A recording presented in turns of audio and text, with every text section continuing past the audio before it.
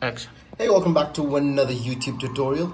In this video, we are going to learn on how to change time and date on your computer, on your PC of Windows. So to do that, what you have to do is just follow my steps. The first thing that you have to do is go and find an easiest method. So this is the easiest method. What you want to do is go on the start button, and in here you want to go into setting option. Just click on settings, and in the setting option you can see an option called time and language. In here, time and language. Just gonna click on time and language.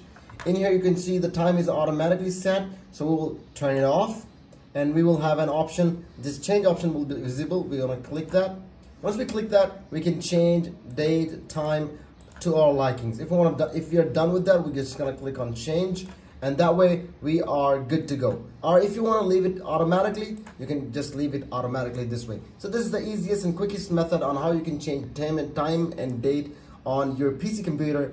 And if you like this video, make sure to leave a comment below, subscribe to this channel. We'll catch you on another video. Keep visiting Tides Schooling.